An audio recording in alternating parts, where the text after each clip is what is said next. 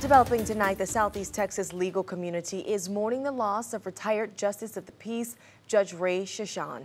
He was a beloved father, grandfather, and public servant. Chesson lost his battle to cancer this week. He was 66 years old.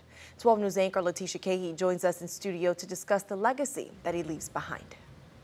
Yeah, Dage, Judge Chesson served as Justice of the Peace of Precinct 4 for 24 years. Now that's a long time to shape a legacy to leave behind.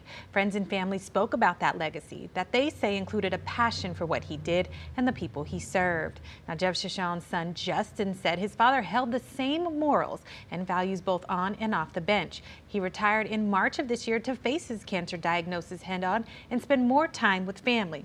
And not only was family important to Judge Chesson, but friends as well, like Justice of the Peace Ben Collins, who tells us he's also feeling the loss. But above all, he was a good friend. You know, they may feel the seat, but he'll never be the same without Ray. Now, Judge Collins is trying to stay positive to get through by remembering the good times and the laughs they shared and choosing to remember him and how he served his community above all.